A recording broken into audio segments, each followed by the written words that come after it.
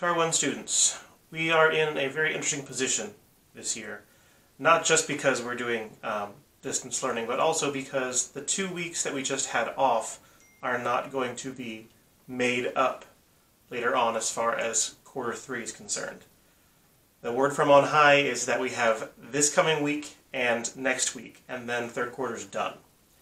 Usually with Guitar 1, what I do is I go through about a little bit less than half the book, the first part of the book, and focus on chords. Focus on what we have in section 1.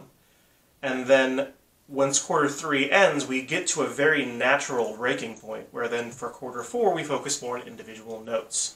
And I still want to do that, but the problem is we have 2 weeks less time than usual. So it's going to be a little bit muddled, a little bit more crammed than I would usually like. But I'm also going to make sure that you're not overwhelmed. So what you're going to be seeing this week is I'm going to give you a choice between 2 different songs. Remember, on Wednesday you need to give me an assignment a participation assignment that's just telling me what song you're going to be doing and on what page, so that I know and I can mark it down in my gradebook. But after we have gone through these 2 songs in the book together, then basically what we're going to be doing next week is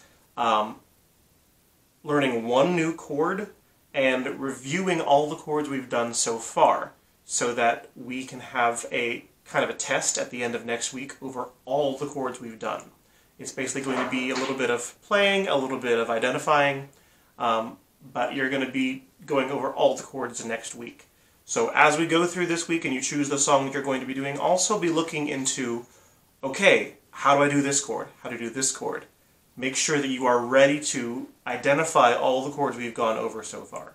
And I'll be giving you more information about that as we go forward.